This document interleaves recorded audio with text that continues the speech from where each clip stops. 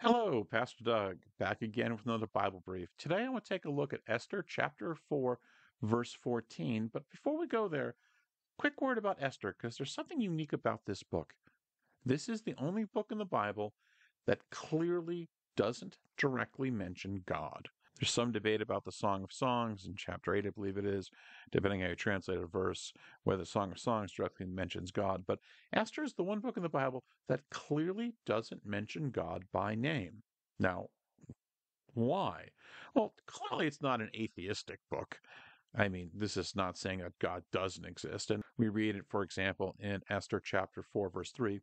In each and every province where the commanded decree of the king came, there was a great mourning among the Jews, with fasting, weeping, and wailing, and many lay on sackcloth and ashes. King Xerxes has been tricked that if the Jews do not engage in a false pagan practice, they will be killed. And so, therefore, the Jews respond in fasting, weeping, and wailing, which, as you read through the Old Testament, is religious practices. You fast unto the Lord. So, this is not saying that God doesn't exist. However, let's go to our verse today, Esther 4:14. It reads, "For if you," this is Mordecai speaking, a faithful Jew, "remain silent at this time," talking to Queen Esther, "relief and deliverance will arise for the Jews from another place, and you and your father's house will perish. And who knows whether you have attained royalty for such a time as this?" What a beautiful verse. Now, in one broad sense, it can be viewed as prophetic. It's like, look, Queen Esther, if you think that just because you're a queen, you'll escape judgment, no, you will not. Death will come upon you because you are a Jew. However, as Mordecai encourages Esther to do this good work, he also trusts in God because deliverance will come from some place. And I love how the book of Esther puts it because it's almost as if it's from a human perspective. You could have had the beginning of this book saying, "And God has ordained salvation for the Jews," and it will use Esther, which of course we with hindsight know this.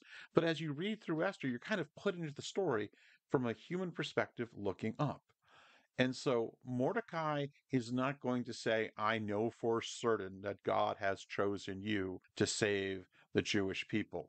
He doesn't say that because he hasn't received a revelation from God. However, he is trusting in God that God will work things out because God has promised good to his old covenant people. And so this is this wonderful balance. There's an opportunity here. Mordecai encourages Esther to do what is right. There's a broad sense of prophecy that, the king's decree will come for you, Esther. But there's also a trust in the Lord. We may not know the exact details of how the future is going to work out, but we do know the big picture. We know that Christ has defeated death on the cross and he will return, and God has promised good to his people. Therefore, as Christians, we go through this life and we trust in the promises of God. Various things pop up that appear to us, and we are called to respond in faith.